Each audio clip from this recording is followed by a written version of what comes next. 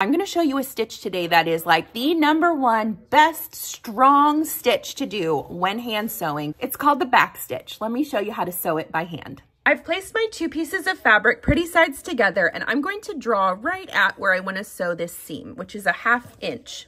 I've loaded my sewing needle with just a regular single layer of thread, and I've knotted the end. The way that I'm going to start this stitch is by coming up from the back of the fabric and sewing just a single stitch. Straight up, straight back down.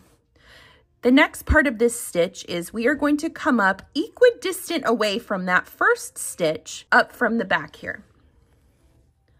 And if I'm doing what's called the stabbing method, I'm going to go just a few hairs to the left of that original stitch when I go back and push straight down. Pull your thread nice and tight, and then repeat that process again. What this is doing is it's backtracking on your original stitch and creating an even stronger stitch by doing so. Now, you don't have to do the stabbing method the whole way across. Once you get a little more comfortable with this stitch, you can do sort of what's called the rocking method. And what that is I'm going to push my needle in at an angle here and come back up from the back of the fabric and pull. And once you start doing that, it goes a little bit faster. But again, do what you're comfortable with. The main thing you're shooting for here is to try and keep those stitches about the same size all the way across. And like I said, that comes with practice, and nobody is perfect. I've been sewing for a really long time, and my stitches are never quite perfect. This stitch is essentially as close to what a sewing machine stitch would look like when hand sewing. So if you want something that looks similar, this is the type of stitch that you'll want to do. Again, it's called the back stitch, and you are quite literally sewing backward to go forward. You absolutely can make these projects by hand. If you don't have a sewing machine, it's totally fine.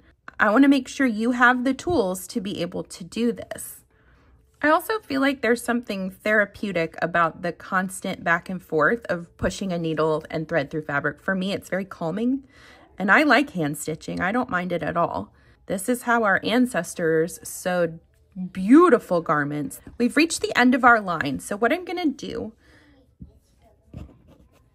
is do one final back stitch, and I'm going to flip my work over. Now, this is what the back side of it looks like, and this is the front side. I'm going to loop back through a tiny bit of my fabric while going under my last set of stitches. I've got a loop here. I'm going to go through that loop 2 times and pull it tight. Snip your thread, and then let's see how this seam looks from the outside.